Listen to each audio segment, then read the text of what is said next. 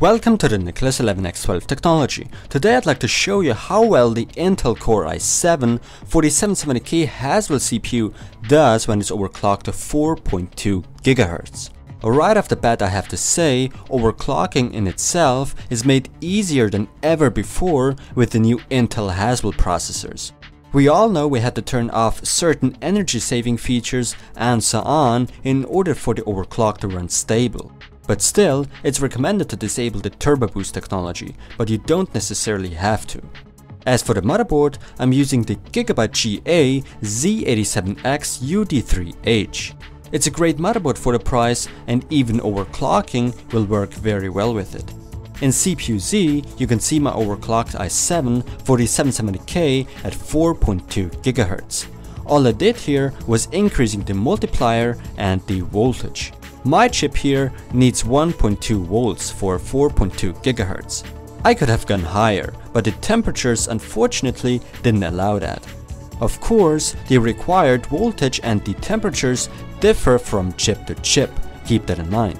But enough talking now, let's take a look at the benchmarks to see how much performance can be squeezed out of this i7-4770K.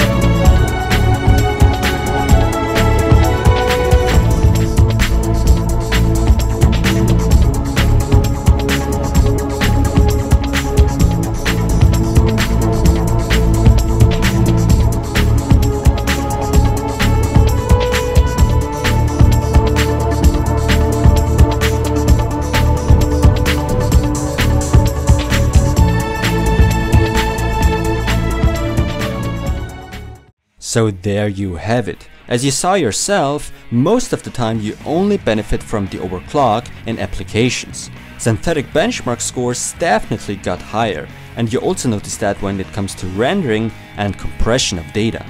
In games you barely notice any difference at all. For instance, in many games the results got worse than they were at stock speeds before overclocking. As you've probably already expected, the temperatures will get really high.